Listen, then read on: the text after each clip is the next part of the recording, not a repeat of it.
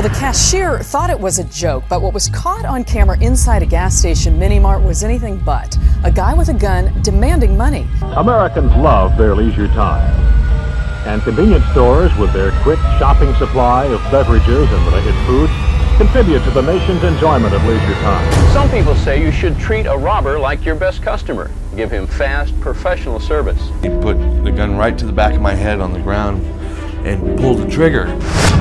It is one of the most dangerous jobs in America, working the counter at an all-night convenience store. He came right behind the counter, didn't say one word, and just began shooting me. The convenience store has been around for 150 years. A weapon isn't going to protect you, and it's going to irritate the robber. It's easy pickings. They're open 24 hours. You normally have one individual or the maximum two in there. They have no protection. It's an open counter. They should put some kind of protective screen or a bulletproof glass or something up for those folks. George Gerbner said, "Not run by corporations that have nothing to tell and everything to sell, that are raising our children today."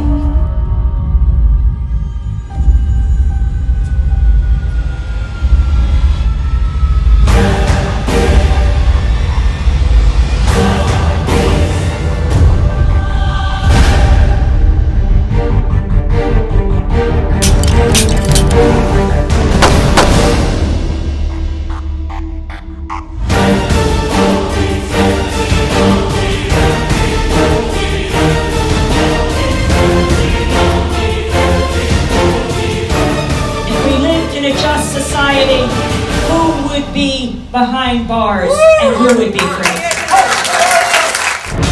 There's two types of corporate America. Corporate American really owes a responsibility to the shareholders, but then it also owes a responsibility to its employees. The people that hire them could care less about what happens to them. Their concern is profit.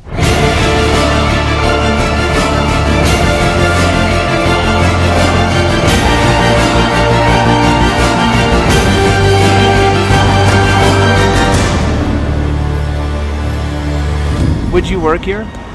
Probably not. I wouldn't want to work at a gas station.